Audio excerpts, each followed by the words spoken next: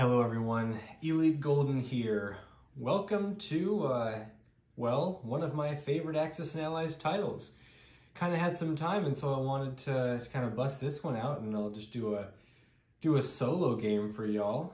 Well, I mean, hey, this is one of my, like I said, this is one of my favorite games. It's quick enough that you can finish in an evening with a group of friends, but also grandiose enough to warrant inviting enough of them over for a fun game night. So this is just regular out-of-box setup, no house rules this time. Although I will be playing with the Russian Revolution, but one thing I would like to note is that can be rejected. I think the German player, if I'm not mistaken in the rules, has the privilege to reject a Russian armistice if that player so chooses. So if it's looking like it would be more advantageous for the Central Powers to not take that, then maybe they won't. But either way, I'll be playing with it, so we'll see what happens. I think for some overall strategy here, I'm gonna try not to mess too much around with the Central Powers. I know, well, so I've played a couple of games, and my goal sometimes as the Axis powers, in this case the Central Powers, is to kind of be a thorn in the Allies' side as much as possible. But that really just quite isn't possible in this game. The Central Powers are at a bit of a disadvantage, so it's not necessarily in your best interest to be throwing your pieces kind of wherever they can, rather focus on the task at hand. But then kind of a counter to that, I'm going in with this this expectation for the Entente that they kind of will try to take their battles on more in like a theater campaign type thing. They're gonna maybe do some holding actions here and there, but I mean, for example, they'll probably want to start right away going for the Ottomans and going for them pretty hard. Kind of see how that works out, try to surround them, take their money away, and kind of just keep the boot to them and not let them expand. Then of course try to take out all of the current holdings in Africa, just to take those IPCs off the board and not worry about that theater anymore. So yeah, I think the Central Powers are probably going to try to go for Russia first, take that out of the picture. And then move towards France and try to win the game that way, whereas the Entente are going to try to take the Ottomans, maybe reinforce southern Russia, and keep pushing that way, unless, of course, an opportunity arises for beating the Germans back.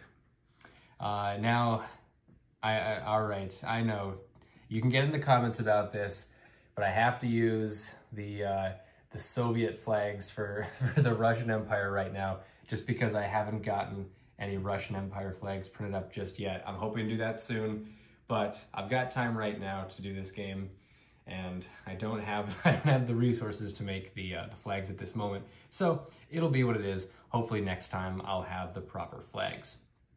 But with that out of the way, I suppose I'll see after turn one. We'll see what happens. The Central Powers aren't going to be taking too many risks. Try to go in with overwhelming odds if possible. Otherwise, otherwise they're going to be going for Russia and then turning west. So I'll see you after round one. All right, that is round one in the books, and what a pretty crazy round indeed. So to start off, Austria-Hungary, of course, took Serbia, lost 2 units to do so, but you got to make that move anyway, so it wasn't too bad, all things considered. Then they also did a second attack into, let's see, I can't quite read what it is, but it's that northern Italian territory, and the Italians held on by 1 guy, denying the Austrians the territory. So they reinforced it, but unfortunately, it's probably not going to be enough. The Austrians have 1 more big batch of guys coming in, and well, I think that probably will be enough to take them out, considering they have a fighter that can back them up. So the Austrians really aren't looking too bad. They'll maybe take out the Albanians there, Maybe the Romanians, will see what happens. They've only got so many forces, but hey, at least the Ottomans are there to help out. The Russians are looking really healthy. They stacked up in Poland and deterred the Germans from making that attack, so maybe I should have gone in with the Austrians first to kind of loosen it up, but I mean, hey, we'll see what happens. I'm just kind of trying out some strategies. Then the other thing that is really interesting is they did a spoiling attack into Mesopotamia. There's just enough guys in Sevastopol to well warrant a tried attack into Mesopotamia, and it went well enough. So on the British turn, they reinforced, and well, the Ottomans, they really didn't have the horses to try to take anything back. And then also on the British turn, they continued building up here in India, took Afghanistan just for an extra $1. But yeah, the the Ottomans really aren't looking too good on this round one. Arabia has been activated. Transjordan was lost. Yeah, Mesopotamia, Iran is going to fall this turn right here. They're already on the ropes and it's only turn 1. Here down in Africa, the German forces in Southwest Africa have already fallen. The combined might of the Union of South Africa and Rhodesia, those 3 guys in total went in, took them both out for the cost of 1, and so, well, Germany had Middle Africa here for a moment, but it's looking like for not much longer than a moment. France tried to just force their luck and try to take back the Gold Coast, lost a guy, but they've got enough forces now to likely take that territory next. Portugal has been activated, pretty standard stuff. Now let's get into the real good stuff. So, Britain lost their boats over here. France had to come back and take it for them. But that's not even the craziest thing. Germany did the turn 1 attack into the British fleet in Sea Zone 9, hit 0 mines, and the British got 0 hits on them. It was barely 2 rounds of combat. It was pretty rough for the Brits. Right off the bat, the 2 subs got a hit, and well, the luck just really wasn't going to go their way. So the Germans have got a reprieve in Western Europe, at least for the moment. They also took Holland with the forces that were in Kiel. I mean, I've kind of become a little bit of a fan of that attack. It's likely that you'll take the territory, and either they're going to move from Kiel to the Ruhr, which doesn't yield them any more money, or into Holland, which will net them $2 for however long they can hold it. So I'm kind of liking that. Guys from the Ruhr and Alsace took Belgium. So the neutrality of Belgium's already been violated, and they did it quite handily. Got quite a few forces in there. The guys from Munich moved into Alsace, and I don't know, maybe Germany can win this 2-front war pretty lickety-split, but we'll see what happens. Plenty of guys to kind of take out the French, but the problem is the French are going to be able to put $20 per turn back into the defense of France, whereas Germany really doesn't have much that's going to be able to come up on the back lines, at least for a while, because I mean, well, like I kind of established on the first turn, the Germans are going to try to go for Russia. And so they really built up forces. I don't think the Russians are going to want to attack at all. They built up their forces so heavily that if Russia made an attack into either territory, they'd actually probably lose. Granted, they wouldn't all lose in the first turn, but they lose way more than they would hit. So it's a really interesting game so far. The Allies are looking really strong in some places, and the Central Powers are looking really strong in other places. So I'm already liking where this is going. But hey, the balance of power can shift very quickly in this game.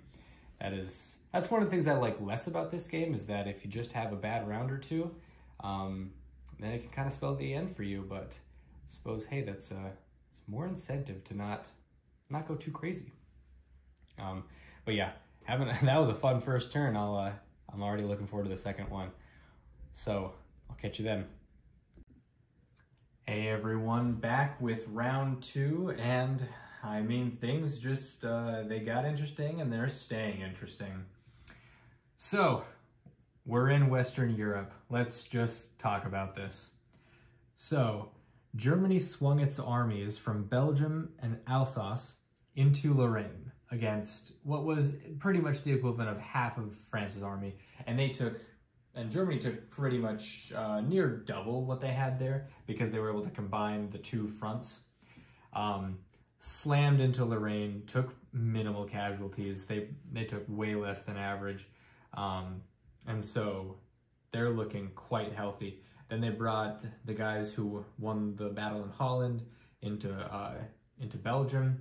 And with Britain still not having any transports, France is at this point turtling in Paris. All of those units, barring the ones on the very tip of Bordeaux, they're all in Paris. I would keep one infantry in Picardy and Burgundy just so that it's not a free walk-on, but the thing is, the Germans are walking that way anyway. It would just be a waste of an infantry. So, as funny as it is, I was having the Central Powers go for Russia and try to get the revolution or even just take it. As funny as it is, they are currently 2 tiles away from Paris and it's nearly uncontested. So that's going to be an interesting thing to see play out, especially considering their armies are broke up into 2 sections right now. And well, it's not even looking like they'll have to combine them. So we will see what happens. The German fleet is still sitting up there because, well, why would they move? They don't have to. And the British have just put down 1 transport. Those 4 guys are currently sitting on French transports right now, but you can't hop on foreign transports and hop off the same turn, so they gotta sit tight. The Americans just continue building up. They're getting ready for landings. Next turn is tanks, but then the turn after that, they'll be in. There's 1 German in the entirety of Africa, and he's just sitting in Cameroon. They were wiped out in Togoland. They were defeated in Rhodesia, and everywhere else, actually. They have very few IPCs in Africa now at this point, so that theater is coming to a close for them. Over here, things are, well, they're doing something. I'm not quite sure how to call it quite yet. The British still have their kind of encirclement here, where they've got Arabia, Transjordan. Mesopotamia is now contested. They took the guys in Ankara and the Syrian desert, slammed them into them. Both sides rolled pretty poorly. So obviously the Entente rolled a little better because I think the Ottomans lost actually quite a few more. But either way, it's contested and both sides have a sizable force. The British aren't looking too good. They just kind of split up their forces and they're still split, and there's only token forces kind of being put back in India right now just because, well, you know the situation over here. Britain's got to start helping out France, otherwise France will fall. And I think France falling is a much bigger deal than India falling or not taking Constantinople within the next few turns or so. So they're kind of playing a little bit of catch up at this point. Moving on, the Austrians are doing pretty good. They took Romania, very few losses. They were able to finish off northern Italy. Now Italy's kind of trying to defend what they can, but at the same time put up a stiff enough defense that they won't have Rome sacked. But then down here in Albania, that was quite the fun battle. Both sides got 1 hit, and so they're just still staring at each other right now. But Russia's looking like it's probably going to be over quite soon.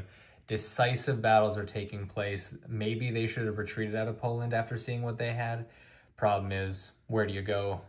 Because once the Germans are in Poland, they can hit Lithuania, Belarus, Ukraine, and then in 1 turn, Moscow. So it's really just a horse apiece. Ukraine isn't looking too good, and especially after the successful Romanian advances, Ukraine is just looking all the worse. They've got a token force in Sevastopol, but, well, that's not going to do anything anyway. So they've pretty much resigned themselves to building strictly infantry. That's, I think, 10 infantry in Moscow right now, and they're going to place dang near another 10. So we'll see what happens there. I think that's the whole board. We'll see what happens next. Will the Austrians swing south, or are they swinging towards France to help the Germans? Will the Austrians push through Ukraine? Will the Ottomans have a successful game? Well, these are all questions. Maybe they'll be answered next turn. Maybe it'll take a few more. But regardless, I'll see you in turn 3, and hey, maybe there'll be some armor on the board. Later. Well, that's turn 3 in the books, and things are not exactly developing in favor of the Central Powers. In Western Europe, Germany's kind of realizing that perhaps it has spread a bit too thin. Took the territories of Burgundy and Picardy for free, but France took them both back with minimal losses as, well, Germany only waltzed in one dude. The Brits have also landed on the continent now that they finally have transports on the side of the board. Germany is still holding tough in their position up there. Gonna kind of make them fight for that sea zone if they have to, but, well, with these 2 British cruisers and the French fleet, I think the Germans probably won't last too long on the high seas. Let's see. Armor has been built by 3 nations: the Germans, the Austrians, and the British. Let's see. It's really interesting over here in Russia. The Russians had a bit of a tactical withdrawal from Poland. The Germans looking very healthy over there. But the Austrians had some very, very bad dice and are completely wiped out from the entirety of any territory bordering Russia. The closest thing they have is the guys in Vienna. Also, unfortunately for Austria, 1 guy still remains in Albania. 1 lone guy. But in slightly better news, Italy is very much not looking good and probably will lose, I think that's Tuscany, that territory right there that's still contested. They'll likely lose that, and then it'll just be on to Rome. And it's possible that Italy could fall pretty soon. But Russia probably won't fall very soon, at least not for a couple more turns. The Ottomans still are not looking too good. The British are really starting to kind of pump up the numbers. And, well, the Ottomans don't really have an offensive force, so they just have to play defense. Although it's kind of nice for them, they've only got 1 front really to worry about. Granted, Transjordan and Arabia are here. They just really aren't that big of a threat. It's really India that they need to worry about. And the Germans are still here in Cameroon, but, well, probably not for much longer. Yeah, so that's all of turn 3. I might have forgotten to mention this last time, but the Russians came into C-Zone 20 and beat the Ottomans for taking no losses, no mines, and no defensive hits. So good on them. Other than that, I think I've gone over everything. Paris might put its units to work and have them start marching some direction. Not quite sure yet. But in any event, turn 4 is upon us, and that means the Americans can join the fight. So we'll see how much of an impact these guys can have. But with that, I'll see you in the next turn and see if these armored units make a difference, or if the dice have already been cast. All right, see you in the next one. All right, turn 4 has taken place, and well, the African theater has been wrapped up. The Entente is victorious. There are no more Germans or even Ottomans in Africa at all. So all those IPCs are now going to the war effort. Let's take a look at the rest of the board. Still not looking too good for the Ottomans. They're hoping to play some defense in Mesopotamia. In Arabia, they tried to make an attack. There was only 2 British, but unfortunately, they only got 1 hit. So it is what it is. And the British are likely to try to take a stab at this next turn now that they've got tanks to soak some hits on offense. We'll see what happens. Other than that, the Ottomans are still not looking too good. In other news, I was able to get some Russian flags printed up. I thought these looked kind of nice. I know it's not 1914 flags. A few decades too late, but I don't know, kind of like them. So I'm going to be using them right now. To continue looking at Russia, the Germans are really kind of having their way with them. There was some interesting plays made. So the Austrians have had a real tough time against the Russians the last couple of turns here. And so what they actually did was smash into Galicia, take it, and the Germans came back and took it for the Austrians. So the Austrians still not looking so good on that side of the board, but the Germans are most definitely here to assist. Moscow is kind of, it's looking like it's almost matched in terms of forces for the ones in Ukraine. The Russians came down here to Romania, tried to take the Ottoman contingent out of there, missed by one guy. It seems to be kind of a common theme, but just they just end up one dice too short, and the Ottomans dealt quite a few hits back, cut through all of their infantry, and well, we'll see. The Germans are doing a lot of heavy lifting over here, but the Austrians are pushing hard into Italy. There's they've decided that it's best to hold on to Rome and maybe try to make their last stand there. So all of the forces currently in Tuscany are going to have to spend one more turn battling it out in Tuscany and then try to go for Rome. So, well, we'll see what happens, but the Italians really are not putting down that many guys per turn anymore. We'll see what happens, though, because the Austrians have been having a bit of difficulty. For the main event, there have been some shuffling around. The Germans, now that they have Belgium, Lorraine, Switzerland, and, well, unfortunately, they have to take up the mantle of defenders of Piedmont so that Austria can continue and try to knock Italy out of the war before they become too terribly much of a thorn in their side. But the Germans are kind of having to spread themselves a little bit thin, and all of the Parisians have begun walking forward. Burgundy has a stack of many French troops, far outnumbering the Germans, and so it's quite likely that they'll have to start trading space for time and retreat so that they don't suffer the full might of the French army, and can kind of pull back their supply line so that troops can get to the front a little quicker. The German Kriegsmarine has retreated. That way they're kind of protected by their own mines, and, well, the Entente kind of capitalized on that. They've pushed back up. They can now attack into Belgium, but not exactly a great idea for a naval attack into Belgium just because of how many artillery are sitting right there. Other than that, the Americans have showed up and they took a Spanish colony. Well, I don't know. I guess they're trying to rekindle the Spanish-American War, but I don't think the Spanish are going to do anything about it. So that's the board state right now. Going into turn 5, we'll see what happens.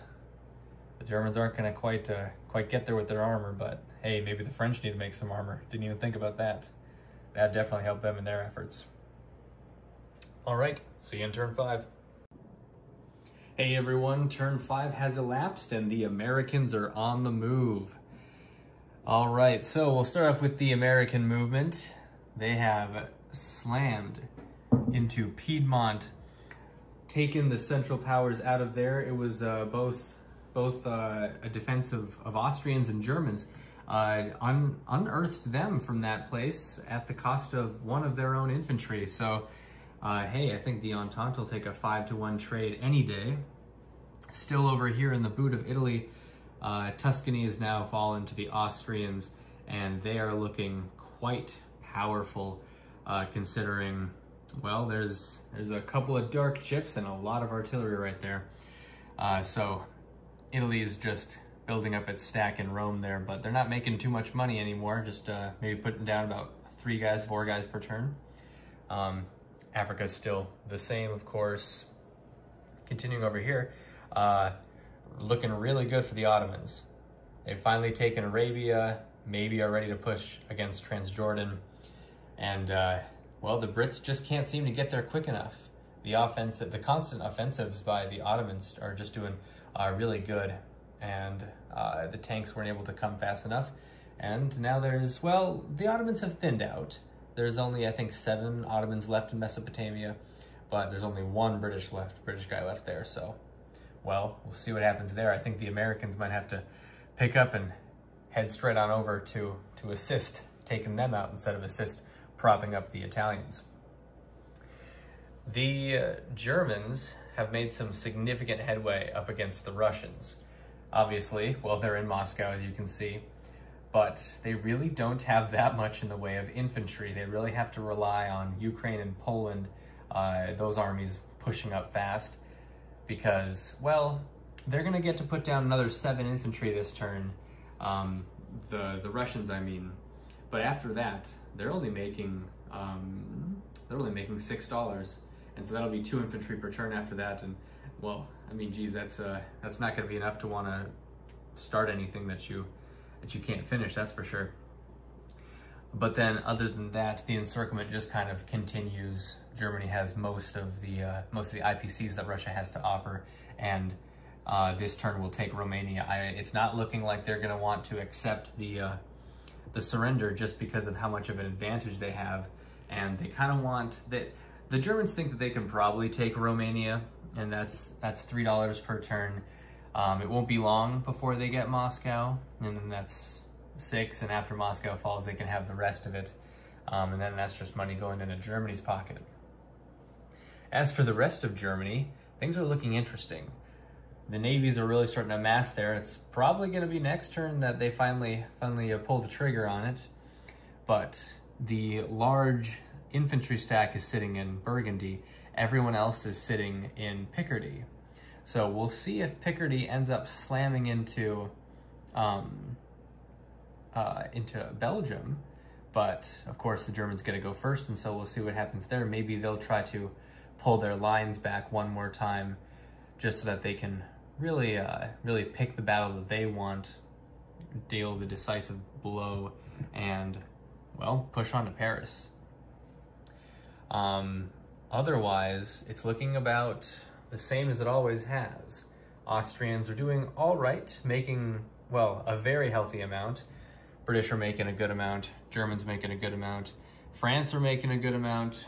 Everyone's making a good amount except for pretty much Italy, the Ottomans, and the Russians. I realize I don't know if I've shown this to you yet, but here is the chart. Italy not doing so good at 12. Ottomans doing all right at 16, but 3 of those IPCs are tied up in Mesopotamia. The Russians not doing so good. The French, well, doing pretty decent actually there. I think they start with $24 per turn, and well, they're at a net 4 right now, so that's pretty good. Austrians really good, way up, way higher than average. The British are a little higher than average, but I mean, hey, they're supposed to be kind of a player, and the Germans, they have to be the top player, otherwise, well, if the Germans aren't a top player in the game, I'm not sure that Germany's faction is going to win. But hey, it's turn 5, and I think this game has a lot of life left in it still. So I'm excited to keep playing, and I'll catch you in the next one. Another turn down, and the situation for the Entente isn't quite looking as strong as it once was.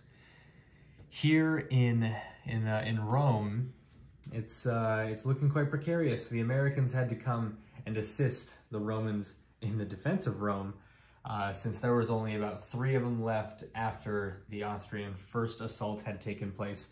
There are more Austrians on the way, but they're a little stretched right now.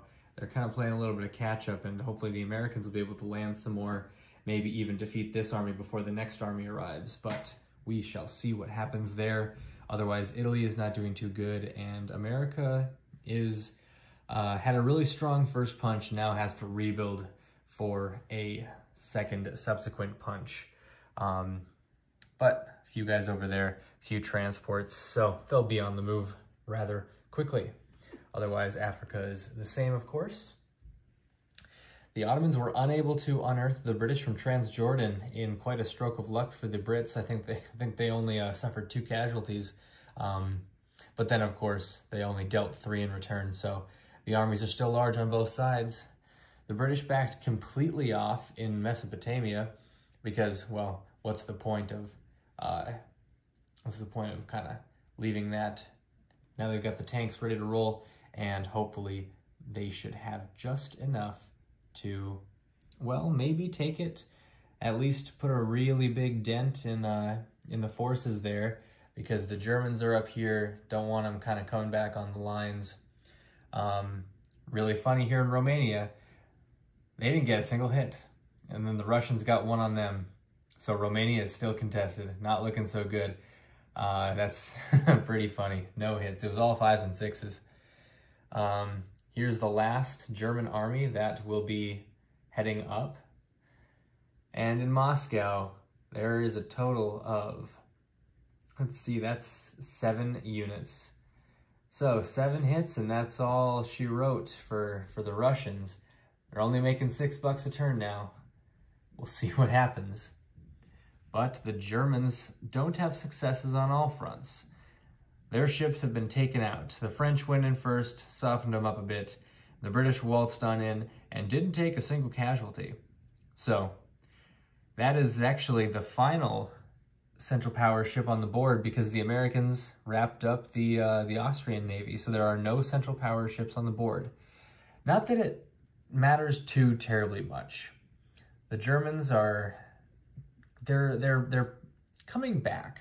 They're trying to reduce the distance of their supply lines, get the armies kind of massed into 1 or 2 territories, and they did a really good job. There's over 20 in the Ruhr, 20 infantry, in the Ruhr, as well as 11 in Alsace. And then between the two, there's nearly 15 artillery, as well as the 3 tanks, of course, that you can see. So it's pretty likely that what they'll do is they won't split their forces, and now they're going to move as one. The Entente didn't exactly fall for their trap. They split their forces in a way that's not quite advantageous for them, but at the same point, it maintains the strength of both armies. Everybody that started in the British homeland is now in Belgium, and all of the French have pretty much tried to do their best to get into Lorraine.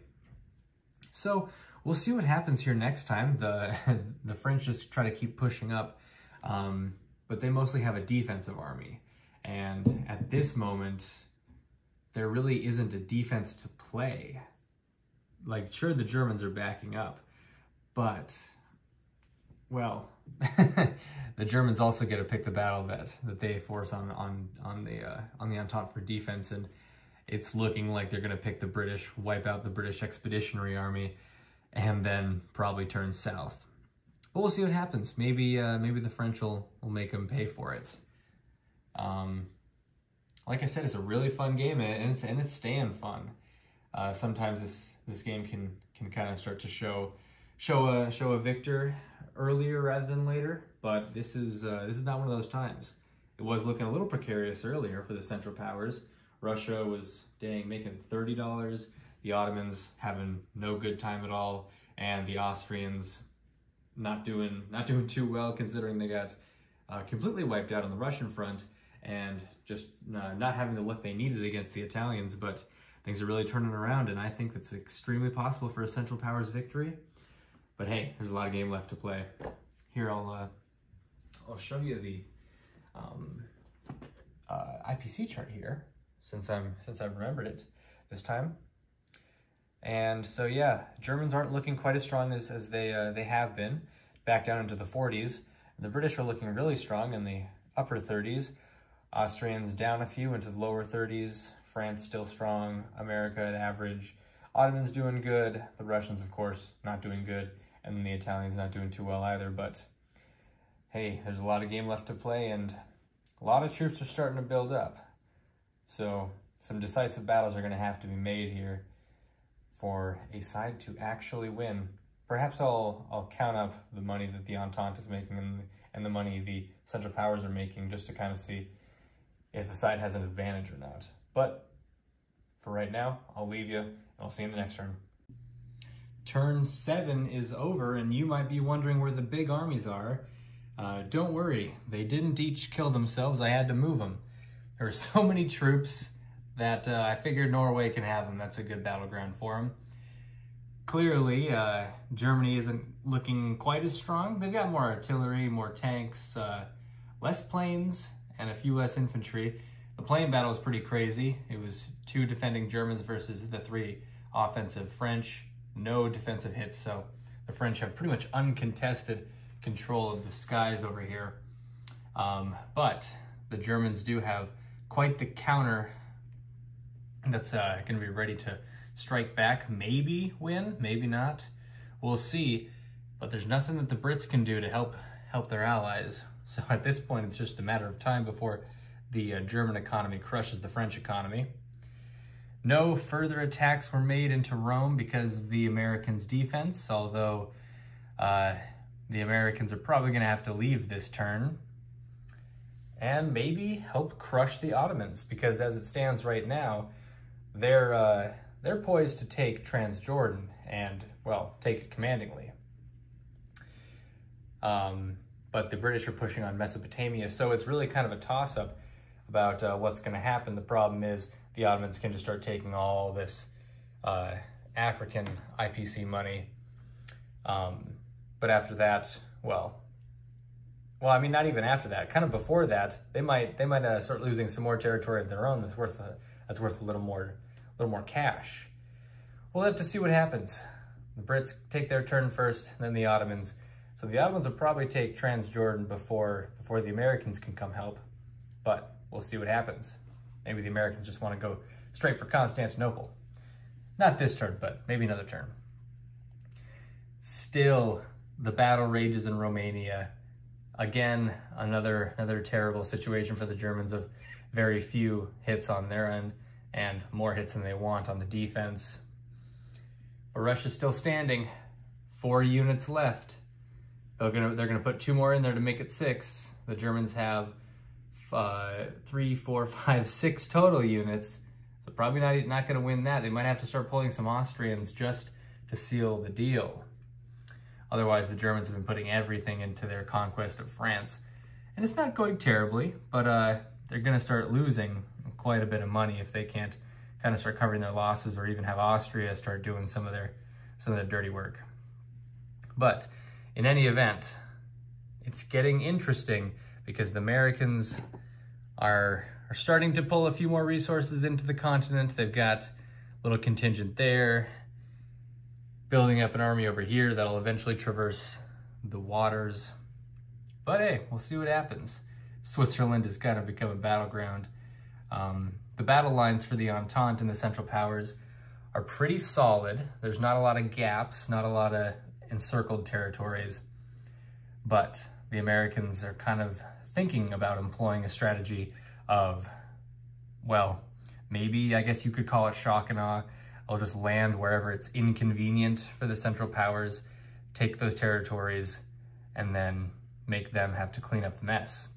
But we'll see if that even comes into fruition. They might want to try to beat back the Austrians before their armies become too large. But in any event, turn 7 is over, and we'll see what happens in turn 8. Hey everyone, turn 8 has finished up, and well, let's go through a few things. So, Mesopotamia has fallen squarely into Entente hands, and there is a sizable force ready to back it up. The Ottomans do not really look too long for this world, just based on the tanks rolling up, the artillery supported by a plane, and the dark blue chips of infantry. But the situation is made all the worse by the Americans coming in and closing their opportunity for breaking out. The Ottomans had to spend this turn defeating the lone infantry in Transjordan, which they of course did, but then the Americans got to go, and so they plugged that hole. And now the Ottomans look like they're going to be making less and less money every turn. We can just put it that way. As for kind of staying over here, the Germans and Russians did not touch each other this turn. It's getting interesting right there, getting really interesting. And Moscow still hasn't fallen. There are 3 troops on the Russian side and 4 on the German side. Not sure what's going to happen, but the Austrians are here to help. They're coming in with 10 guys, and I think any way you shake that out, it's going to be a Central Power victory over the Russians. Then furthermore, the Austrians did not attack Rome this turn, but instead opted to play some defense. So the Americans decided they would play some offense, and they cut pretty deep into the artillery. They took the rest of the Ottoman infantry off, and then took about, well, a little less than half the artillery off. So there's not a huge stack there anymore. There still is coming up the back, but one of the nice things that also just happened for the Entente was the Austrians saw the French threat thrusting into either southern Germany or into Tyrolia, or, well, anywhere really. It's quite a good position to hold in Switzerland, and so they had to divert an entire army to deal with the French in Switzerland. So the stream of Ottomans has lessened for now, but of course they're still on the move, and the French are once again going to likely have to take a few steps back. Belgium is not empty, no, not necessarily. There's a lone Frenchman there. After the French assault last turn, which was mildly successful, the Germans brought in some reinforcements and did quite well. They rolled extremely well with their artillery, reducing the French down just to a few artillery in their planes and 1 infantry. So they retreated everybody but the infantry out to buy them a little more time. And, well, now they've really stirred the pot there. The Germans have what they've wanted this entire game, which is a potent army in one territory rather than a broken up army in 2 or 3 territories.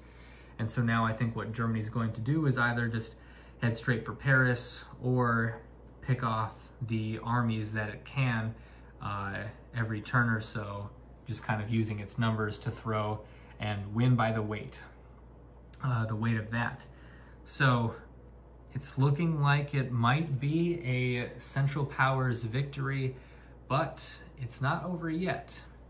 With the Ottomans pretty much being defeated at this point, there's still the battleground in Italy, of course. That'll be a big deal. Depending on how long Moscow falls, will of course be a big deal. But the Americans, they're getting ready to roll across the waters again, and this time they're likely going to have to come help France. And then, well, kind of like I was saying, the Ottomans have fallen. The Brits can now focus fire on the Germans here in France, and maybe all that will be enough. Maybe not, because, well, the Italians will still need some help. They're making single digits while the... here, I'll just bring you on over real quick and kind of show you what the money situation is like. Yep, the Italians still not doing so good with the contested territories. They're making single digits. The Russians with contested territories are making single digits. The Ottomans not looking great. Of course, not nearly as good as the British. And when the British put all their money into India, well, just makes it worse. Then you got the Americans. Well, they're going to do about that every game, and no more, no less. French looking healthy. Austrians looking really nice. And then the the British and the Germans, of course, topping the boards like they always do. So yeah, this has been turn 8. So I'll see you in turn 9. Turn 9 has elapsed, and, well, as you can see here, the Ottoman Empire probably won't even last to turn 10. What happened here was the British took all their guys from Mesopotamia and slammed it into Ankara, and had some pretty good dice on their side. Left the Ottomans with 2 infantry. The Ottomans then kind of decided that, well, if we're going to make a stand, let's stand at Constantinople. And so backed off everybody but 1 guy, just so that it would perhaps delay a little bit longer. Although, as you can see, the Brits called in a favor. And so the Americans who were defending Egypt hopped onto those same transports, headed up to Sea Zone 20, and, well, took it. So now the Brits are going to be able to continue the press onto Constantinople, maybe taking it this next turn here, and if so, conclusively stopping this theater of the war and ready to set their sights on Austria and Germany alone. But this does kind of pose an interesting position for the Austrians and the Germans as a whole, as they were trying to defeat Russia, and Russia still has not been defeated yet. It's extremely likely that Austria will take it this turn, but when they do, who knows? Maybe it'll just be liberated in 5 turns or so. So it's one of the most interesting games I've played in a long time. What's really fun about this game is there have been no naval mine hits. These 3 transports, safe. These ships that went into Austria, safe. Those guys, safe. At the beginning of the game, when Germany assaulted, safe. Crazy. The mines have done nothing to impact this game whatsoever. But aside from that, quick tangent, let's see. Here in Rome, things are not necessarily looking worse. Sides are just kind of building up, massing forces. There is no more American reinforcements for the time being. But when the Ottoman Empire falls, perhaps the Americans will be able to turn some of their forces that way. Otherwise, it's not looking like the Austrians will be able to take it anytime soon, just because the French are starting to put a substantial amount of pressure on them. They've gone and retaken Piedmont after they lost it this turn. The Austrians also control Switzerland, but it's quite the situation where the French just want to keep backing up as much as they can to avoid the German stacks. I'll show you the German stacks up here in the Nordic countries that I placed them in. 5 tanks, 2 planes, a bunch of artillery, and a little less infantry. So the infantry is what they're lacking. Every time that they go into a battle, it just gets cut right through. Never gets cut all the way through, but it just gets cut down quite a bit. And then as you can see here on the back lines, a bunch more tanks, more planes, and lots more infantry coming up. So the Germans are looking good. If they can just kind of take the capitals that they need to win the game, they'll be all right. But if they can't take the capitals, well, they're about to start losing some allies here. And kind of the last bit of news of this turn, there's just quite the transport shuck going on here. You got the French, those are empty transports. They'll probably have to start moving those around a little bit, maybe to assist the Americans. Otherwise, the Americans and British have pretty much taken everybody from North America, stationed them in Ireland as a staging ground, and they plan to hit the continent this turn after the Germans have gone. So we'll see what happens there. It's kind of looking like the Americans aren't going to be the raiding force that they wanted to be, just causing problems where they can. And now they kind of have to start facing, well, bigger problems, which is the massive German army that is about to assault either Picardy or Lorraine. It's a horse apiece at this point. But the Brits have finally started building in London again. Hopefully it just wasn't too little too late. We'll have to see, though, when I come back for turn 10.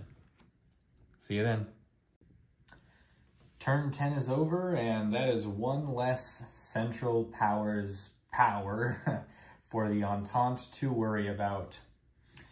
They actually did not put up too terribly much of a fight for the Brits. Didn't even they got 3 tanks here. They didn't even score 3 hits. So the Brits still have their entire army. As you can also see, there were pretty massive assaults all throughout the front line. There's only one homeland territory of the Ottomans that's uncontested, and that's Transjordan. So we'll have to see what's next in store for the battle here. It's pretty interesting considering Russia's still around, hasn't fallen yet. And the Brits are still putting a substantial force here that is likely going to head up and push into Russia, or at the very least head up through the Balkans and try to snake its way towards Austria before too long. But yeah, as of this turn, the British have the most money to spend. Next turn, they're still not earning the most. We'll just check this out first real quick. They're not earning the most. They're earning a lot, but not the most. But with the Ottoman, I think it was 17 bucks they had in the bank, that is, well, plenty enough to pad the pockets of the Brits. So, it's looking pretty good for the British. The Germans aren't looking too bad. They have, let's see, let's just kind of skip over to there. They've got a substantial force. 4 planes, 5 tanks, lots of red chips underneath those artillery pieces there, and then a few infantry to kind of take some of the first hits. Paris has got some tall stacks of just about everything, but the Germans are just about encircled, their army. The Brits made a landing first, had 1 guy survive, and the Americans made a second landing. All that remains are 2 armor and 1 infantry in Belgium. Otherwise, they've completely got her surrounded. So, pretty good time for the Allies there. If they can hold on to Paris and keep doing these spoiling attacks that make it so that the Germans can't feed their strong army quickly enough, well, they might just be able to beat them back. And with the British pushing up from the south, I mean, well, Italy's not doing so good. Italy's just going to be holding on for the ride. But with the southern British push, the push from the west by the French, and heck, maybe a northern push by the Americans at some point, hey, they might have this in the bag. And I thought this was going to be a clear-cut central-powered victory. Well, clearly it's now drug on to, well, this is turn 10, and there is not really an end in sight. There's possible endings in sight, but as of right now, it's still up in the air.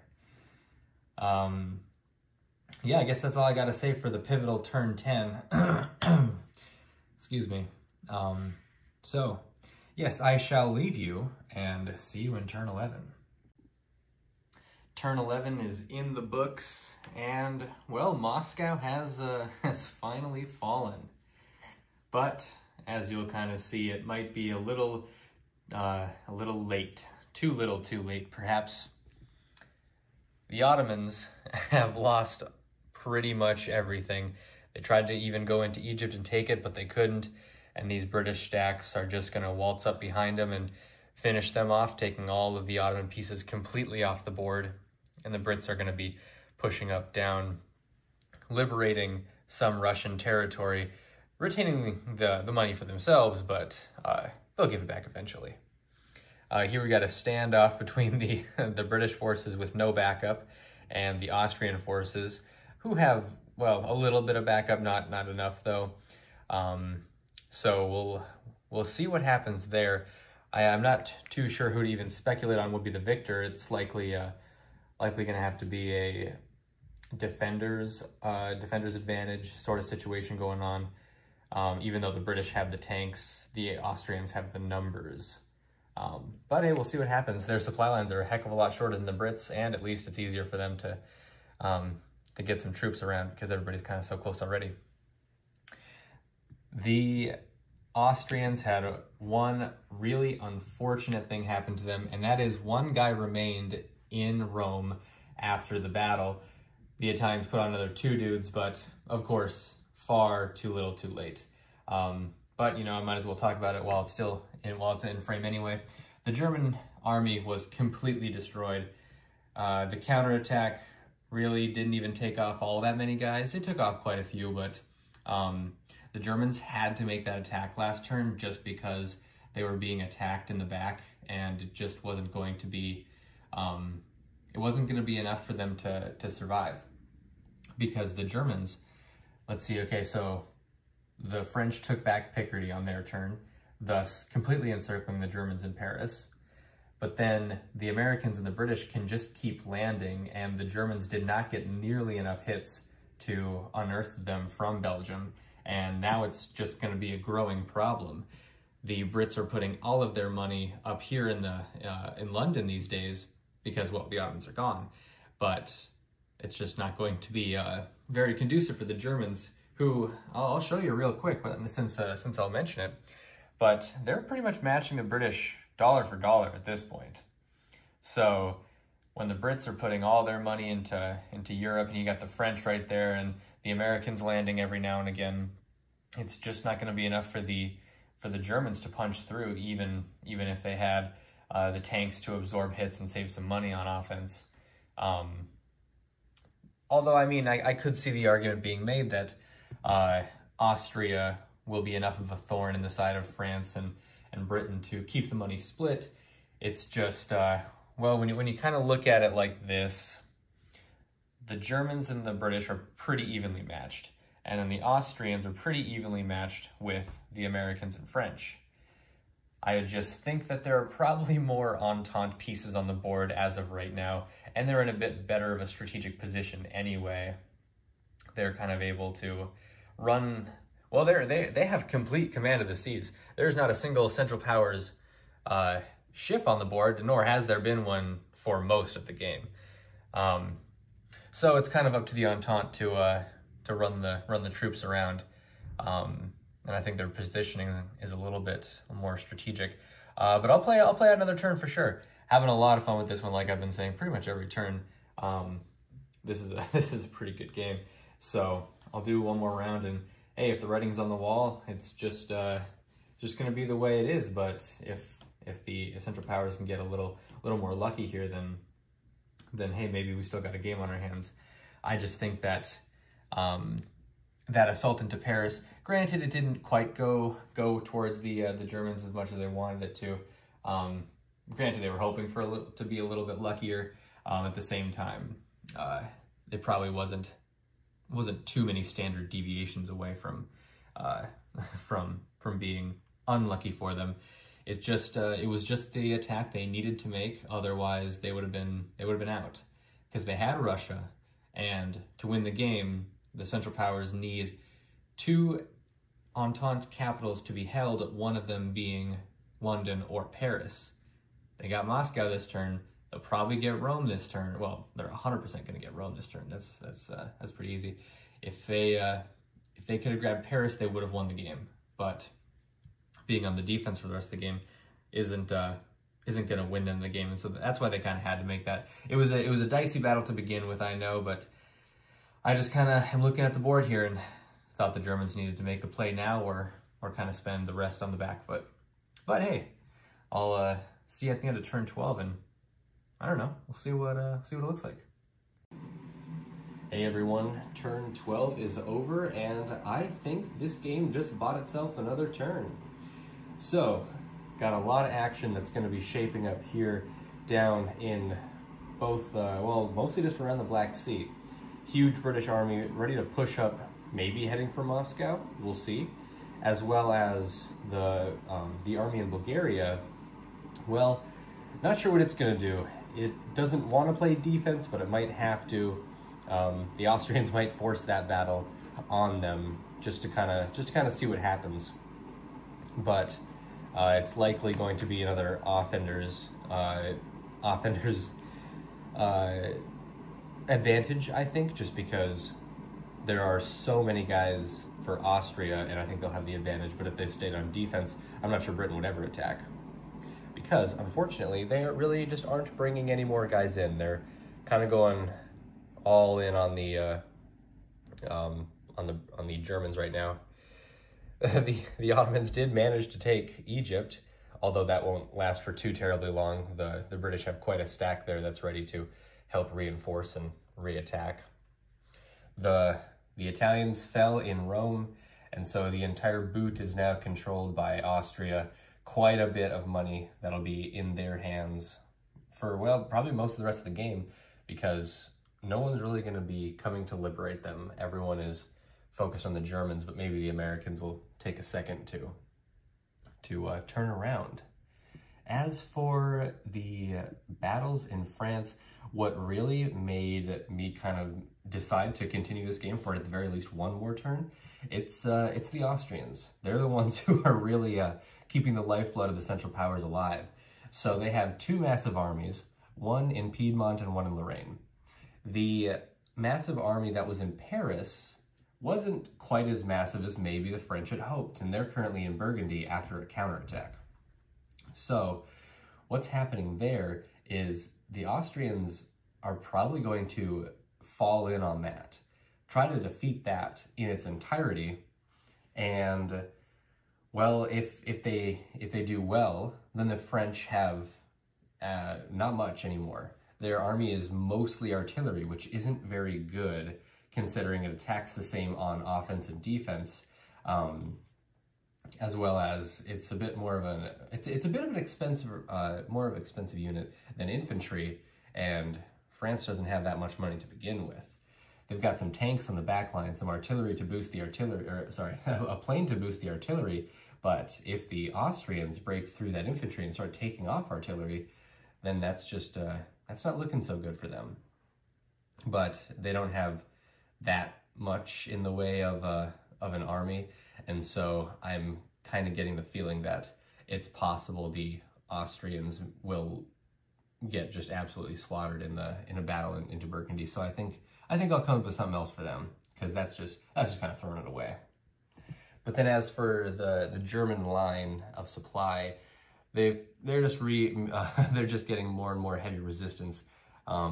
They'll be able to defeat that this turn, very likely, quite possibly for sure.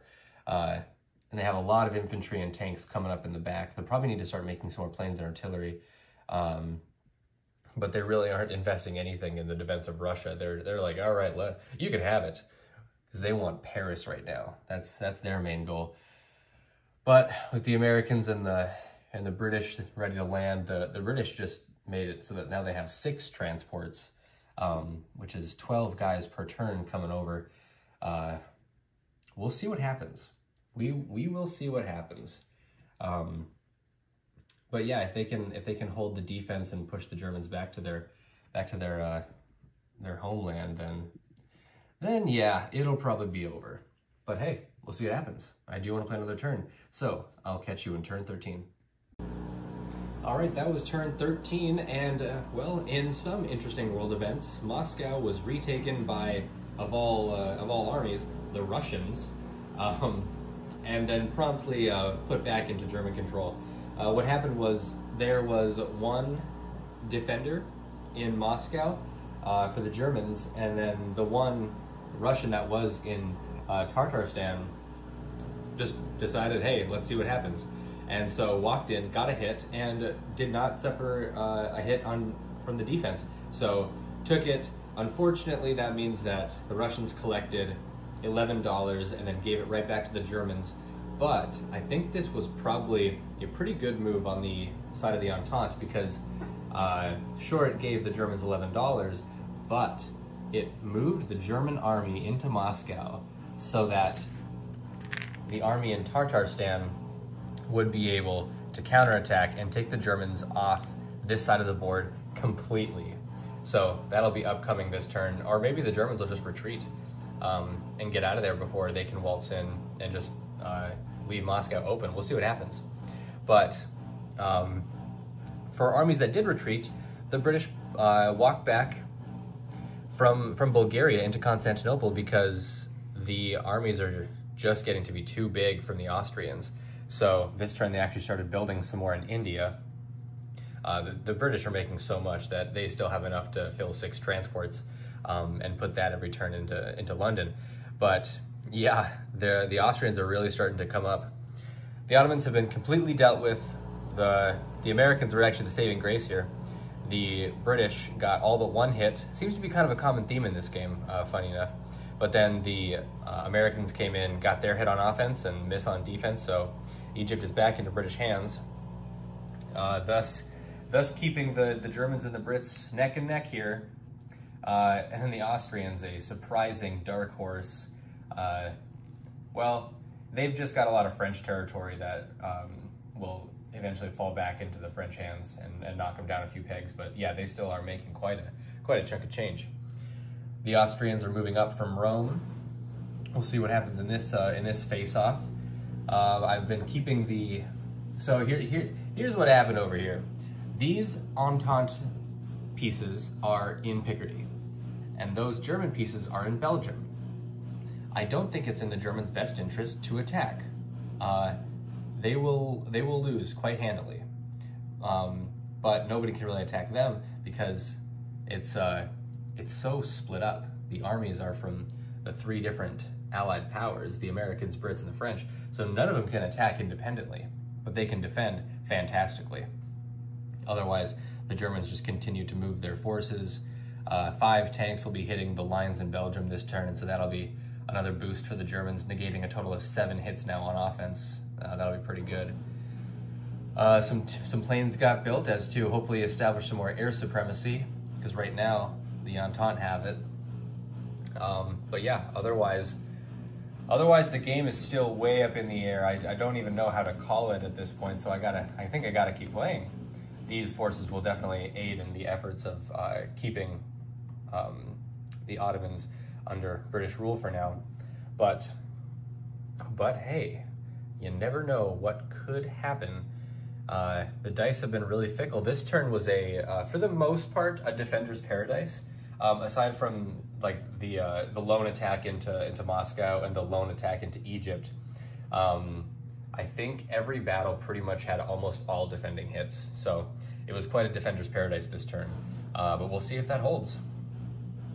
So yeah, I'll see you at the end of. Can you see that very good? That's kind of a bad angle. But I'll see you at the end of turn 14. Later, everyone. Hey everyone, I think that's turn 15 now, if I'm not mistaken. I'm really hammering through these turns right now. This game's been up a long time.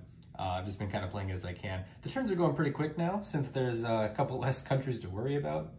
I'm only doing 5 out of the original 8 countries, since there's no Ottomans, no Italians, and, well, there was no Russians, but they are back, and they are really in full force here. They haven't collected any money because all this happened on the British turn, but when they do collect money, it's no small amount, $18. It seems like there's a lot of the money has actually been kind of been dispersed, I guess, a little better now.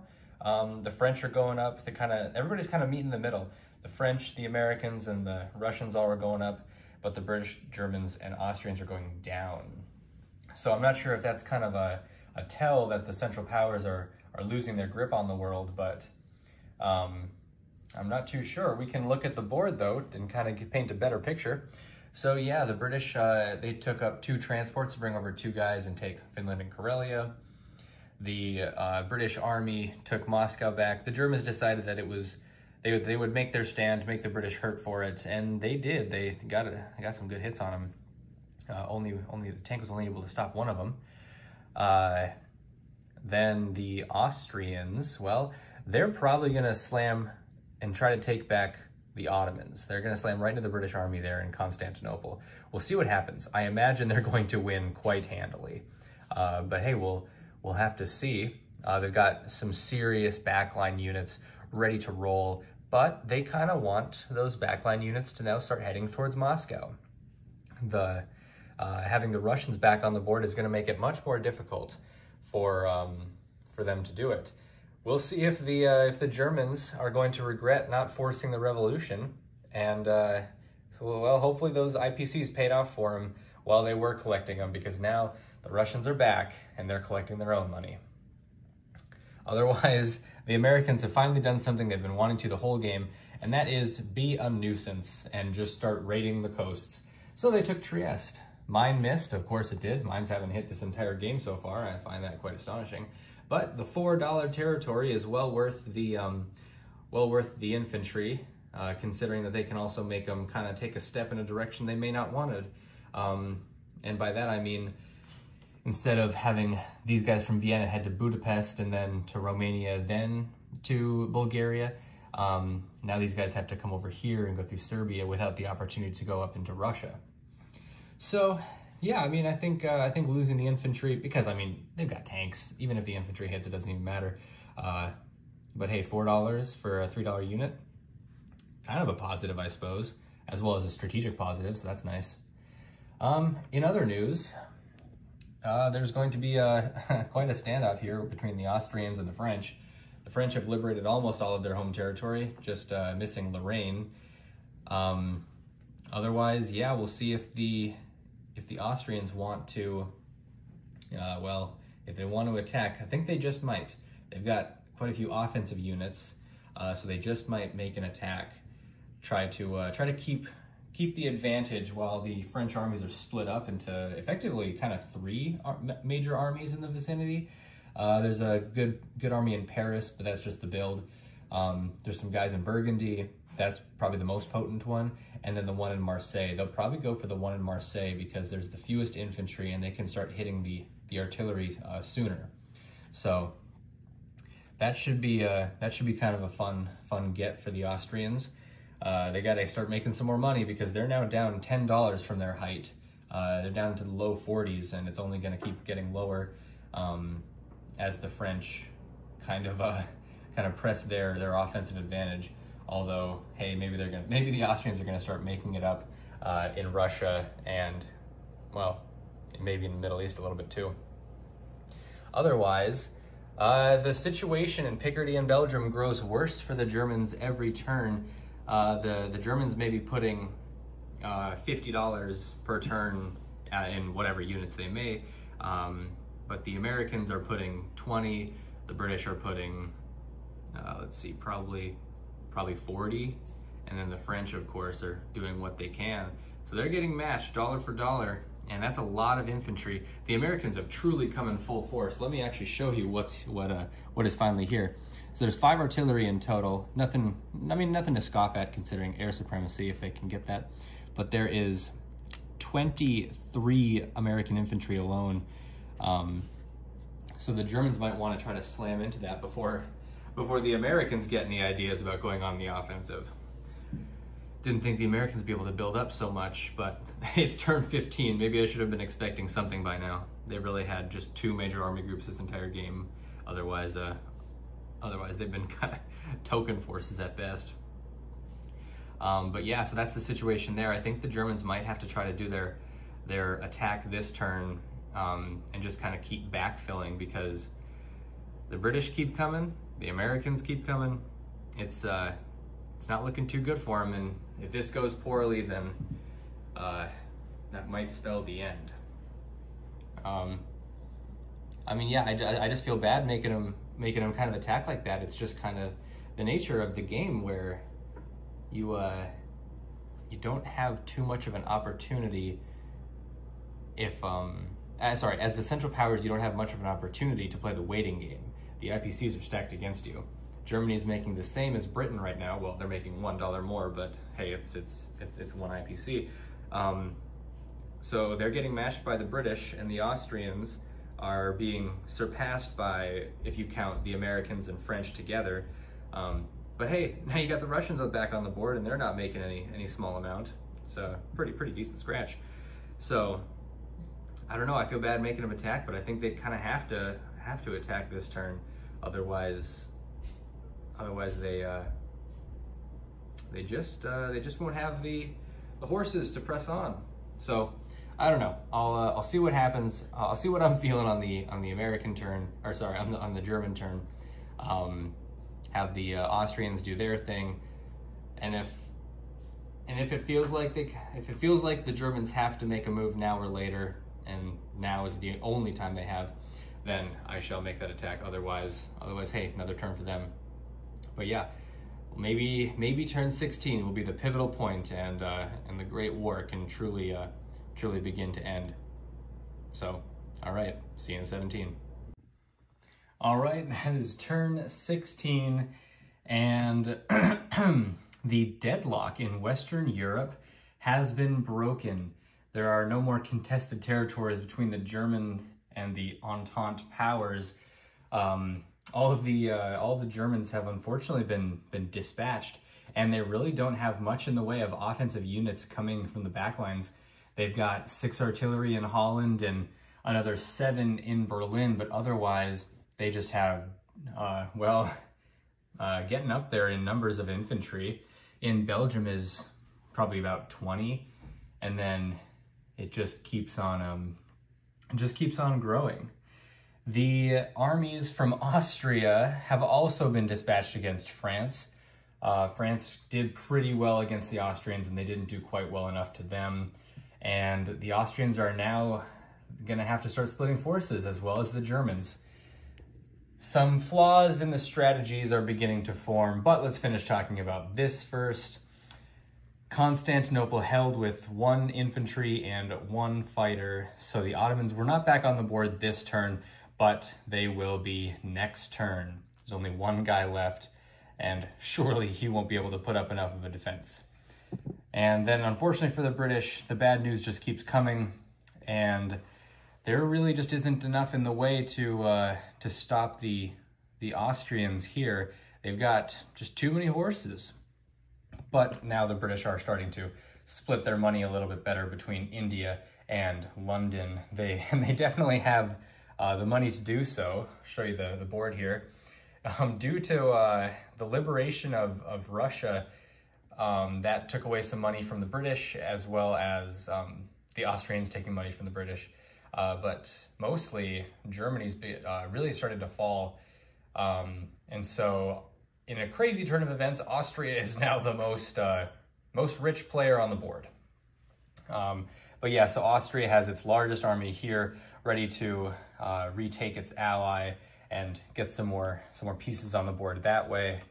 But the Russians will finally get to place some units this turn, and in no small amount. I think it'll be 5 infantry, and then it's only just going to get to be more and more as the British take more, as well as the Russians starting to help out their ally once again. The Austrians have begun splitting forces in 2 separate ways now. They've got to go deal with the the Russians, because the Germans they're focusing on the defense over here, and maybe the Austrians can help over here, but they've also got to put some pressure on France, otherwise Germany's going to start doing not so good, as well as keep the pressure on Italy and make sure that doesn't get liberated. But it's looking like it likely will. What I was mentioning earlier about the kind of breakdown of strategies is so to my understanding, this game is kind of difficult because it's difficult for certain powers in certain ways, because you really have to go all in on something, otherwise it may not quite pan out for you. And so I've really tried to employ the strategy of, all right, we got to go all in on this to win. And it's been working out. They went all in on Russia for a moment, it fell. Austria went all in on Italy, it fell. The British went all in on the Ottomans, they fell. Now, consequently, the Austrians are going all in on the Ottomans, and they're going to bring it back. But going all in means that you're really, really neglecting other areas. And so Italy is really not looking too good for being able to hold it in terms of the Austrian defense. And the Germans, they don't have any planes, they don't have any tanks. In fact, all the pieces are in frame right now. That's all the German pieces on the board. And it's quite a few. They're putting down a lot, but it's probably not going to be enough. I think the Austrians are going to be the wild card in this game. If they can recapture Russia, if they can liberate the Ottomans, if they can hold Italy, they just might have done something. But if they can't, then I don't think the Germans are going to be able to do enough carrying for the team, considering they're outpaced now by the Brits.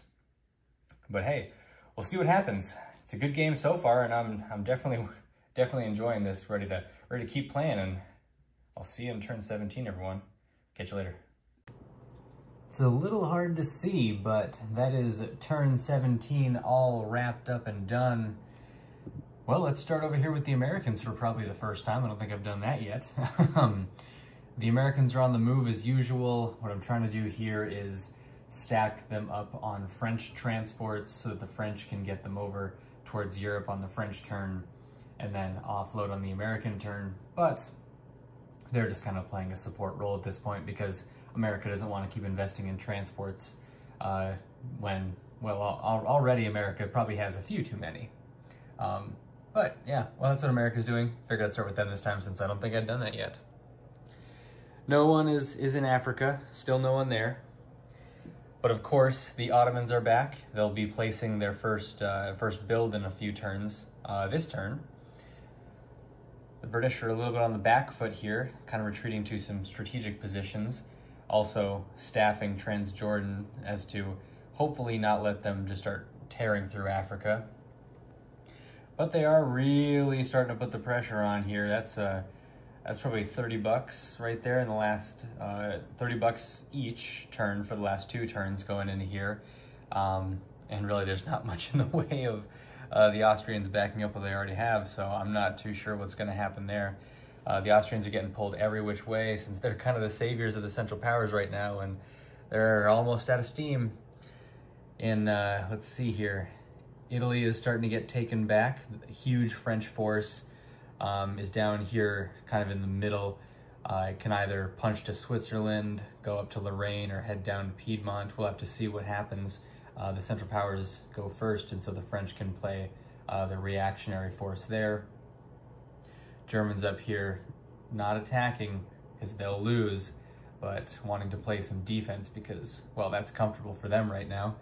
The Americans and British combined are very mighty, but alone are not strong enough to, to quite warrant an assault. And that's just kind of going to be how it is for a little while. The Germans continually placing, and then the Americans and British continually reinforcing, but neither side wanting to make that first punch. But eventually someone will have to. Otherwise, I suppose the Central Powers have to make that punch, otherwise they won't win. And the reason they won't win is because Russia is more and more becoming a power on the board. So, if we look down here, Germany and Austria are doing fantastic. Neither are above 50 though, so the days of powers being comfortably above 50 are long gone and likely won't come back. Britain doing all right, France doing all right, America doing on par, but Russia is re-emerging as a power. And well, with already $17, it's looking like they're only just going to collect more and more. Romania might go to the British, probably not though, since the Austrians go first.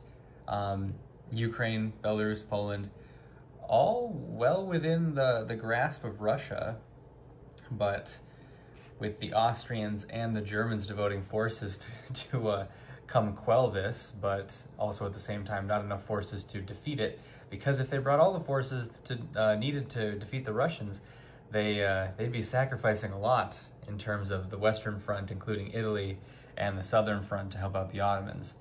So, in my opinion, this game is beginning to show that it is over for the Central Powers because they weren't able to achieve their victory soon enough. Kind of like I was mentioning in the last turn overview, the cracks are beginning to show in the strategies employed by pretty much every nation, which was mass assault. But hey, we'll see what happens with the wild cards of the Russians. We'll see what happens there. The Austrians are going to have quite the powerful force on the coming up on the back end. The Austrians are on the back end. They're coming up. The Russians might have some offensive capabilities, but not quite yet. They're going to hopefully play some defense. But maybe Italy will come back.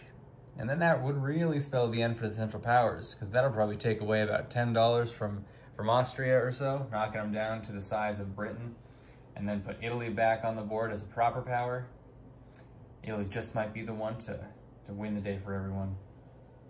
Nah, who am I kidding? It's not going to be Italy. But it'll be somebody. So, see you in turn 18.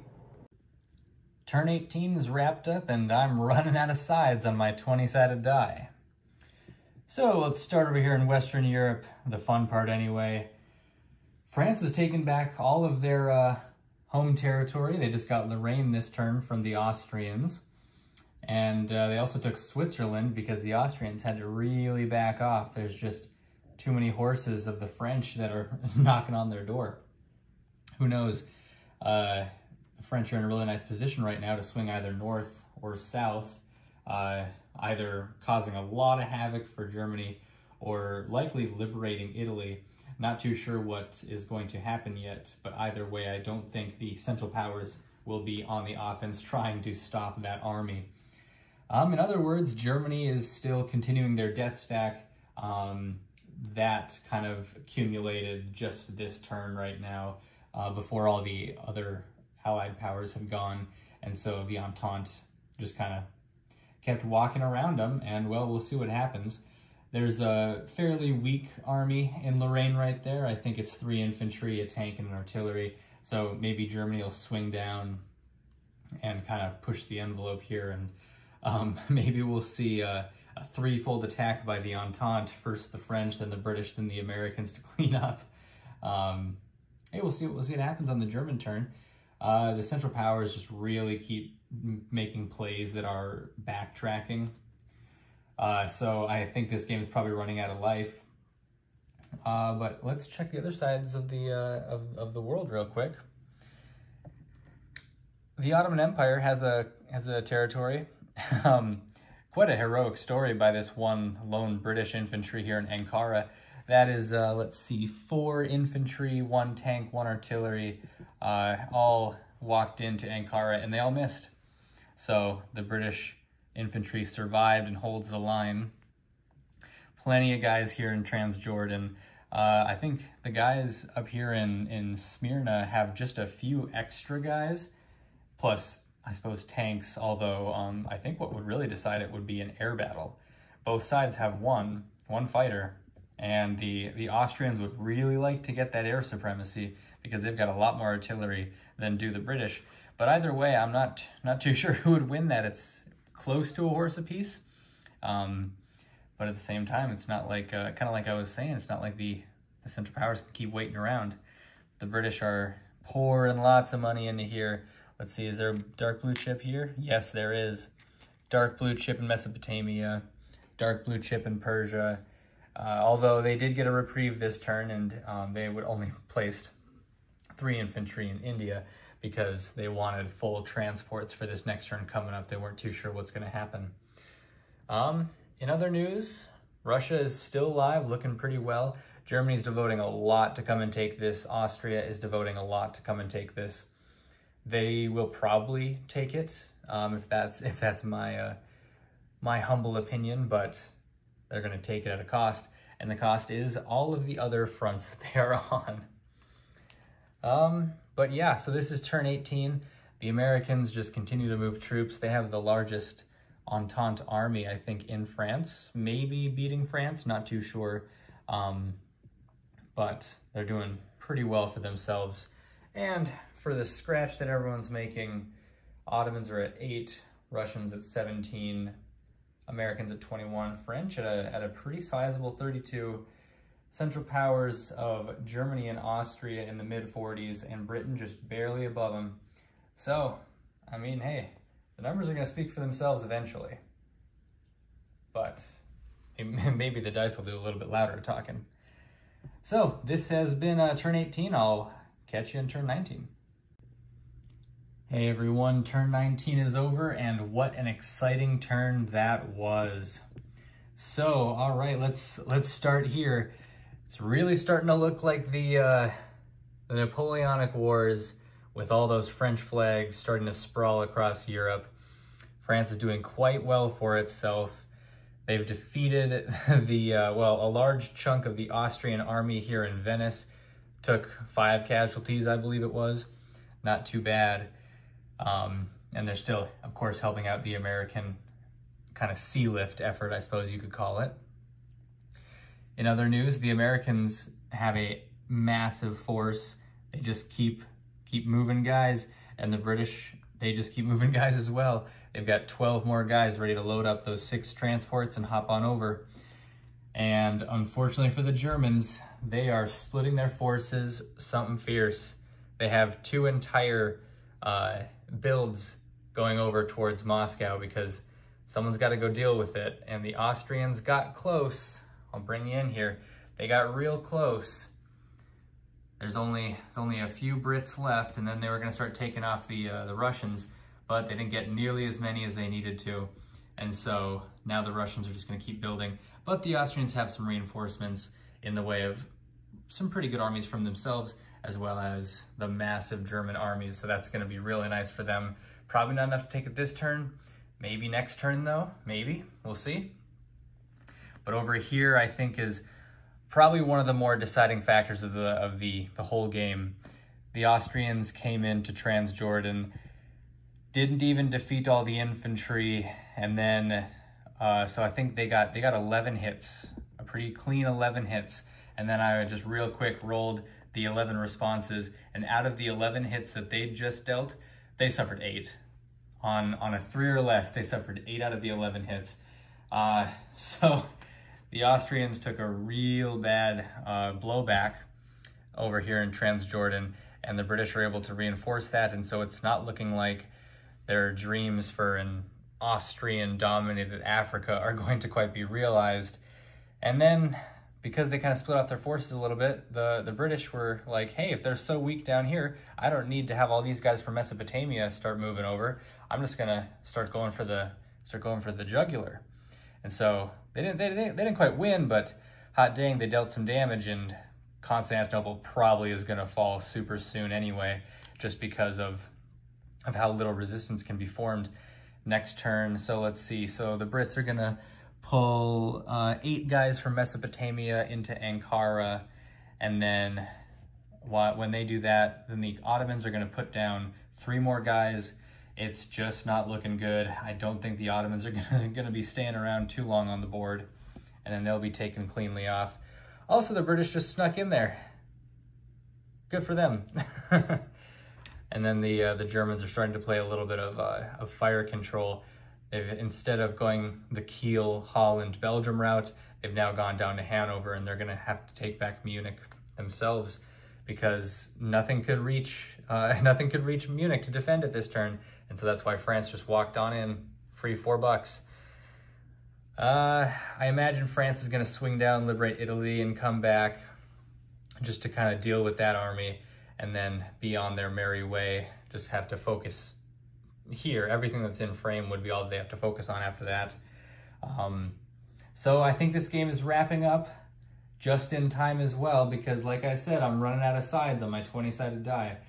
I'll do the 20th turn for sure, just to kind of see what happens, and maybe the 21st turn. But I think this game has taken a lot longer than I wanted it to. That's for sure. I enjoyed it. It was a lot of fun doing this game, and for a moment I thought the Central Powers had it cleanly in the bag, and then the Allies brought it back, and then I thought, oh, is it tipping back in favor of the Central Powers? No, not quite enough. The Entente are really bringing it back. So here, let me show you what's the IPC's value right now, and I think this is a pretty good tell about why the game is going to go the way that I'm kind of saying it is. The Ottomans are making just chump change. The Russians are on the board, Americans on the board, helping out a surprising amount, to be honest. But the French and the Austrians are now tied, and no, the Germans and the British are not tied. These guys are on separate rows. So the British are 9 ahead of the Germans, and when we've got deficits like that, not too sure about the Central Powers. Not too sure at all, but heck of a game. Both sides really hung in there. I didn't think I was going to hang in there for a minute there, but real fun. So I'll see you in turn 20, and I mean, hey, maybe something cool happened. Later. Hey everyone, round 20's all done, and it seems to be quite a telling round. In Transjordan, there's still quite a stalemate going on, although it's likely that the Austrians are going to attack this next turn just to do something, because, well, they're a little better on offense anyway, just because they've got those tanks, and those tanks are going to do a little worse as well on defense as well as on offense. They can take a couple hits for them. The Ottomans are not looking too good. They got a nice little stack right there. They'll hold on for a turn, that's for sure. But after that, they won't be collecting any more money because, well, their capital will be contested. In other news about capitals, the Russians have held on. They have 2 guys remaining after the German onslaught. So, of course, they won't get to make it to their next buy, but it still has really tied up the Central Powers forces. Germany's now beginning to double back, but it's too little too late. The front lines have really opened up, and now Germany is protecting almost all of the territory that it has, which has led to, well, quite honestly, the defeat of its most major army. I'll show you over here. So it's actually in Lorraine there, but all the pieces are up here. First, the British attacked. They took quite the beating. They got cut clear through all their infantry, and then had to take some artillery off. But then the Americans came in right afterwards and just about finished them off and did the trick. They've just got a few artillery left and that lone infantry. And then, of course, that's not even counting the guys who had to land on the coast and reinforce because Lorraine is inland. So there's some massive Allied armies starting to close in on all sides. The French were just 1 infantry shy of actually taking Venice, but they have plenty to defeat Tuscany and move on to Rome in 2 turns, liberating that for the Italians and bringing their buddy to the south back on. And the Austrians just kind of building up. They're going to play some pretty heavy defense here very soon. So I think it's pretty much over. The IPC chart looks a little better for the Central Powers this turn. The Germans are winning again, and the Austrians have quite a lead on the the French. But it's really not looking too good for the Central Powers on the board. They're just going to keep losing money, and they'll have less and less troops to put on every time, especially considering Austria is about to lose probably about $10 right here from Italy in the next 2 turns, and that's not going to be it's not going to be so good for them at all. And then the Americans continuing their transport movements. But yeah, really the ball is really in the Entente court here to kind of press their advantages where they have them, and who knows, it might be enough, but maybe with the fall of Moscow again, it'll free up enough troops to, I don't know, do something, because more troops have been put in London rather than in India over here, so maybe there's a reprieve somewhere. The Central Powers just have to find it. Well, see you in round 21, everyone. Hey everyone, there's round 21, and well, this is kind of what I'm doing now to mark the turns. 20 sides, I ran out of sides. And well, this was another telling turn, but in a bit of a different way. The Austrians did their assault, and oh boy, they won pretty good. The Brits did almost nothing back to them, and the Austrians had a lot of hits, so they're feeling pretty good about themselves. And Constantinople is not contested at all right now because the British are probably going to come down, defeat this, and then have to head back up. But as a consequence to that, the Austrians probably sealed the death warrant for the Ottomans. The entire buy of the Brits went into India. But also, these armies that just took Moscow are now swinging down, so the British kind of have to do this anyway. It's looking like the Ottoman Empire is going to be the next great battleground. That is, of course, after maybe even another Battle of Moscow coming up. We'll see. But also, the Germans are beginning to really lose a lot of their home territory. The French finished off the army in Lorraine, and so then that allowed the British to punch out, and then the Americans to move out subsequently as well, and then just keep on moving. So yeah, it's looking pretty interesting. The Allies just keep taking stuff. Let's see, so the Austrians have retreated.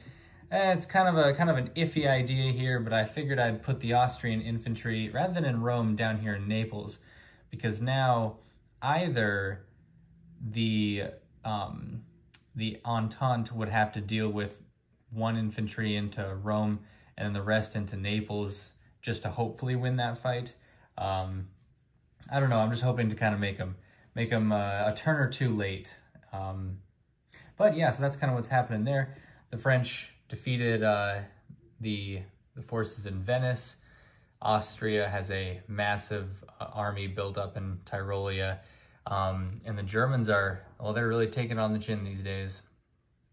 So, hey, I'll see what happens next turn, but if the Entente just continue to press forward, which it looks like they absolutely will, and I don't think the Germans can put up a stiff enough resistance besides just hole up in Berlin, then I think that's probably it.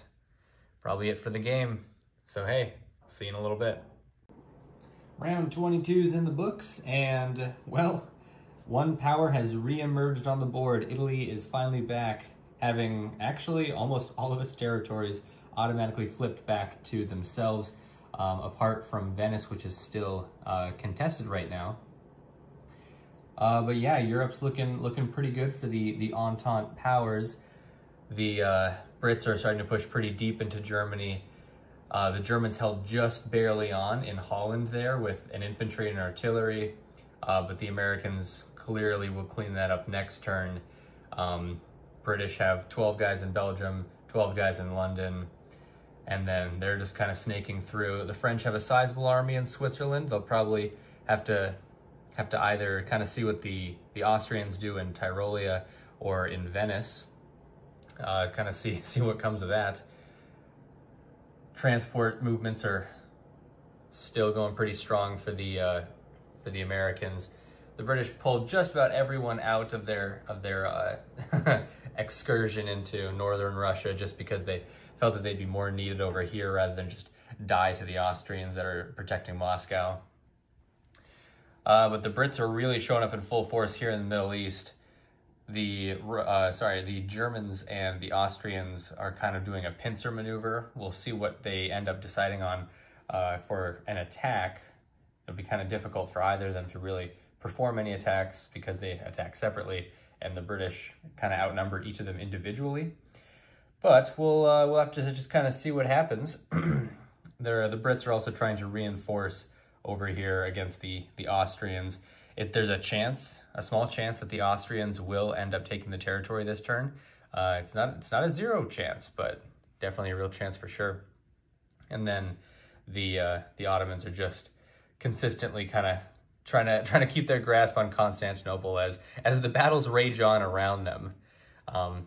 Quick landing into Albania that the Austrians are going to have to either deal with or leave alone for now. But yeah, it's kind of the whole situation of the events right now in the world. The Germans are really on the back foot. Austrians are trying to put out as many fires as they can. So are the British. They're both just kind of playing spot defense. And then here's the current mashup of dollars. British making a lot of money. Germans and Austrians making, no small amount, that's for sure. And then the French, unfortunately, had to give quite a bit of their money away this turn back to the Italians. But hey, the Italians are now back on the board, and, well, they'll at least be a defensive force, at the very least, if not maybe picking opportunities to attack. But, yeah, this game is coming close to wrapping up. I think the Entente boot is really about to step on the neck of the Germans here. So, hey, I'll catch you in the next round. All right, that's 23, and it's looking like the Entente are just about going to seal their victory. This was the only place of reprieve for the Central Powers. The British attacked, got 0 hits, and, the Austrians got 1 hit, so really no harm, no foul to either side. Would have just been good for the Entente for positioning, really. The Ottomans still holding strong in Constantinople, pushing out a little bit, but only to grab a few dollars, nothing major.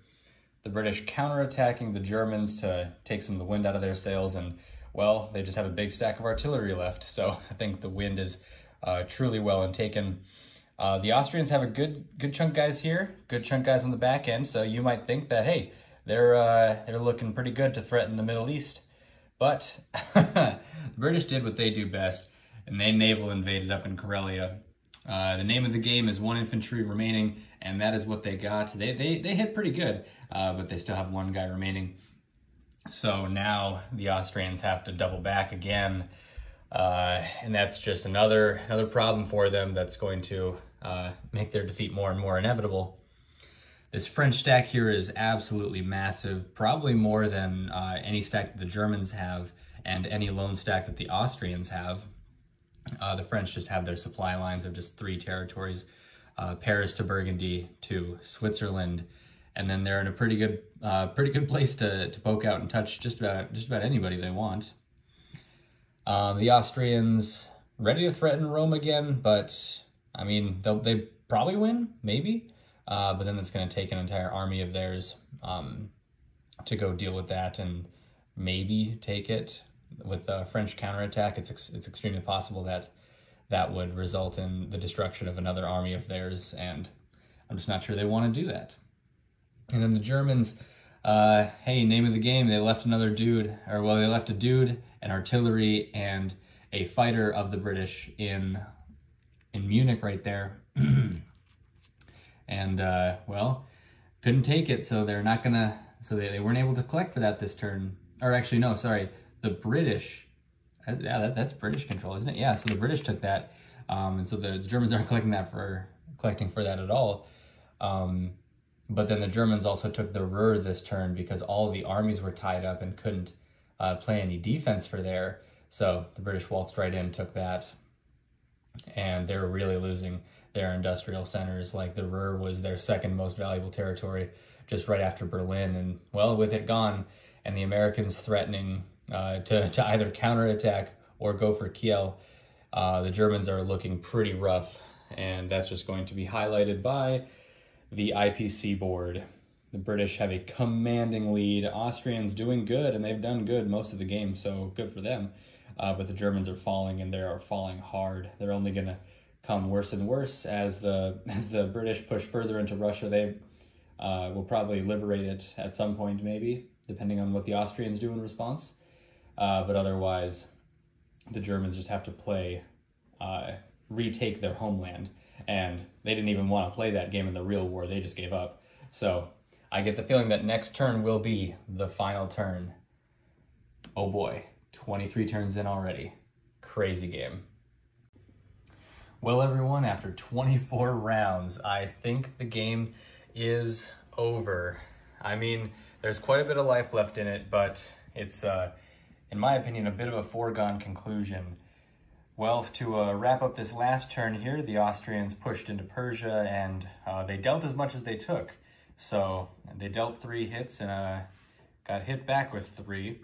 So really the Brits aren't feeling too bad about that one, even with about half the force that the Austrians came in with. Then on the Brits' turn, they defeated the entire German force in Afghanistan quite handily.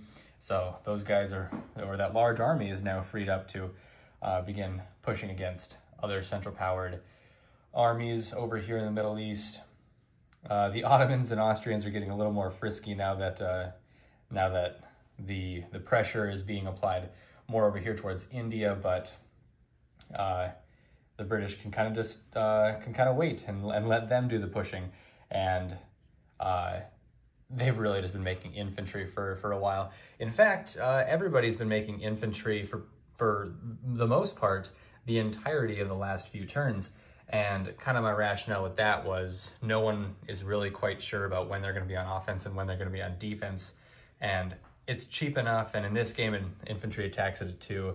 So that's it's not too bad a plan, but everyone was kind of getting a little weary about when their attacks would be coming and when they would be needing to be on the defense. But kind of transitioning over to Europe here, the Austrian army is completely encircled in Tuscany. Granted, they could totally punch out in any direction they so choose. Going for Rome would be their best choice, although that would be a really, really tough fight. They wouldn't win in the first turn, and it's probably not likely that they'd win in the second or third even. So they probably would have to turn towards France. And I'm now realizing I didn't even put on a buy for the French in Paris, but yeah, after the French turn, I was thinking this game was pretty much over. What the Austrians did was, for the Germans, they went to Munich to take out the lone infantry so the Germans would be freed up. And so then the Germans were freed up and pushed into Alsace. But then the French came right back at them and dug deep into their infantry, just about taking out all of their infantry and losing actually next to nothing. So that was quite surprising for them. And that was just kind of the final nail that I was like, all right, yeah, I think this game is pretty well over and the Entente has won. The Americans have left Holland and dropped down into the Ruhr after the Germans, after they attacked the British there. And there's only a man and an artillery left in the Ruhr. So the 6 bucks are tied up, but they are most definitely not German. There are plenty of Entente units, both American and British, on the back end over here. The British have completely dispatched the Austrians in Karelia, and so the Austrians did have to circle back a little bit to defend Moscow. It's just not looking good for them because all these guys are getting tied up and they kind of need them on the front lines to do, well, whatever. And the Americans just continue their transport chuck. So I think it's over. And just for one last look, the IPC chart is the British clearly winning. Austrians not doing too bad. The Germans, well, not doing too good. The French doing better than they have any right to. And the Americans coming up pretty good with the Ottomans and Italians doing all right. But at the end of the day, I think that just the amount of pieces on the board doesn't quite bode well with the strategic positioning for the Central Powers compared to the Entente powers, because that French stack is just going to keep growing and just move and try to slam into whatever semblance of defense the Germans can put up, and so it just won't be enough. But it's been a really fun game. I think kind of all in all, the idea of trying to complete their objective before moving on to their next objective was good for everybody. Even over here in Russia, the Germans had made that call pretty early on that they weren't going to accept an armistice, and they didn't want to incite the Russian Revolution. They wanted all the IPCs for themselves, and I think that actually did well for them. I'll dare to say that it prolonged the game in favor of them for a little while. Granted, if they would have done the Russian Revolution, the British couldn't have landed up here in Karelia because the Germans didn't hold it at that time, and thus it would have been neutral, and the Entente wouldn't have been able to go into it. Same with Tatarstan and Kazakhstan. The Central Powers didn't hold those at the time when the revolution could have gone off, and then that would have blocked that avenue to getting to India, thus kind of shortening the lines of the Entente to attack them. But when you shorten those lines, then that means that these guys who went up here would have just gone into Europe and started pushing, and the Germans would have had less money because they wouldn't have been collecting those $4 every turn. They wouldn't be collecting for Moscow, Tatarstan, Kazakhstan. So I think it gave them some extra money in the long run and kept the Entente pieces spread around. But all in all, the Entente just had a bit of a better game, a little bit luckier in the key battles. But like I said, it was pretty fun. I'm glad I was able to do this for y'all. Everyone who's still watching at this point, I don't know how long the video is going to be, so if you're still watching, thanks for sticking with. It's been pretty good. I look forward to doing the next one. If you got any suggestions about which Axis and Allies to play next, I'm all ears. So let me know what you'd like to see, and I'll hope be able to get around to doing that. But until next time, everyone, take care. Elite Golden out.